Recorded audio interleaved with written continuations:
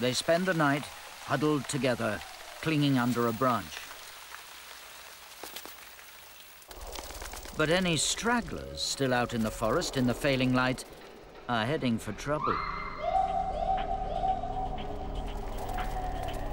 Something is waiting for them.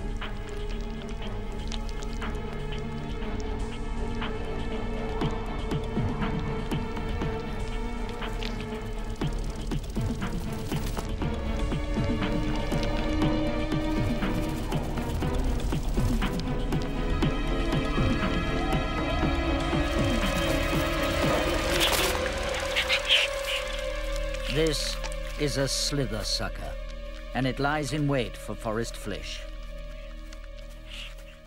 The slithersucker is one of the more wonderful envisionments for the future. But its ancestors were very lowly organisms. These organisms are all around in the present day. If you know where to look for them, that you will see them particularly on moist days, moving very slowly, but moving across the forest floor. A common name for one of these, at least in North America, is dog's dinner, because they look like the dog just lost its dinner on the surface of the forest floor. It's also known as a slime mould. A primitive collection of single-celled creatures that move together as one, able to change shape and creep along the ground.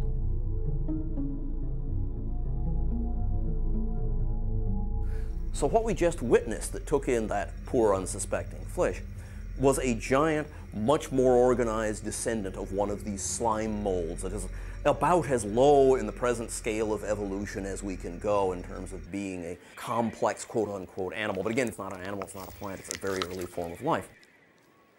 This very early form of life has survived to become a very efficient predator. They tend to live in a forest, as we show it here in the future, of giant lichens, lichen trees. Now, a lichen is an interrelationship between an alga and a fungus. Today, they do not grow very large at all. Here, we have allowed them to form large shrubs that make the understory of a forest. A lichen is a fairly open structure. There's a lot of holes in it, and it's in those holes that the slithersucker hides. And it comes out at the appropriate time of day when the flish are flying, and it drapes itself down, and along comes the poor unsuspecting flish. Flies into this structure, and like a spider web, it wraps around. And the slime mold secretes a digestive juice and starts to slowly dissolve down the flish. Poor flish is having a very rough day, for sure. And on the way by, the lichen tree is getting goods out of this because non-digested parts or bits of the flish that get away are going to fertilize the ground in the forest.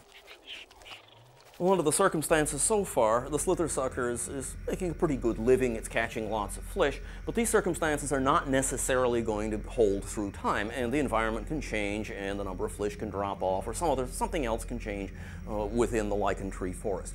So we might envision that it was time for the slithersucker to move on.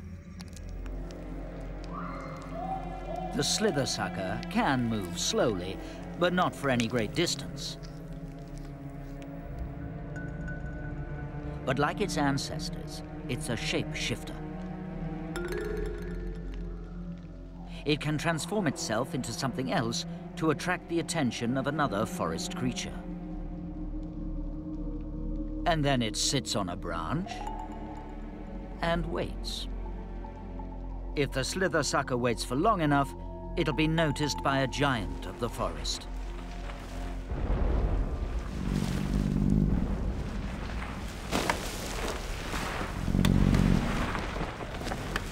A 5-meter-high, 8-ton squid. A Megasquid.